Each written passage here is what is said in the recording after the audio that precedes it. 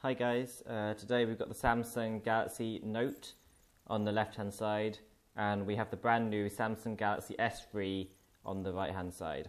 So I've got the two phones and I'm going to do a side-by-side benchmark to see which one runs fastest. So let's get these both going at the same time.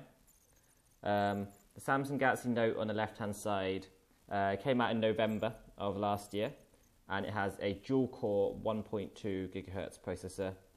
The Samsung Galaxy S3 came out just this month and has a quad-core 1.4 GHz processor. So we would expect the S3 to run faster. But if we do this test, then we can kind of see how they compare to each other in terms of the scores. In fact, actually with the S3, you can see it's kind of powering well ahead already. Way ahead of the Galaxy Note. But yeah, we'll see how the scores compare when they're finished.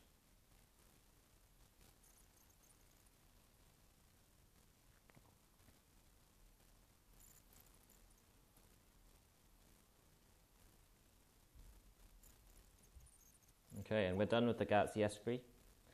So the Galaxy S3 has scored 5,232 on this test.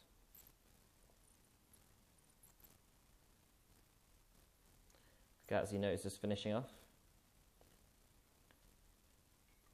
And, well, I think we've seen the Galaxy S3 is the faster of the two devices. So we see here, Galaxy S3, 5,232. Galaxy Note, 3,721. So that settles the argument. The faster of the two devices is the Samsung Galaxy S3.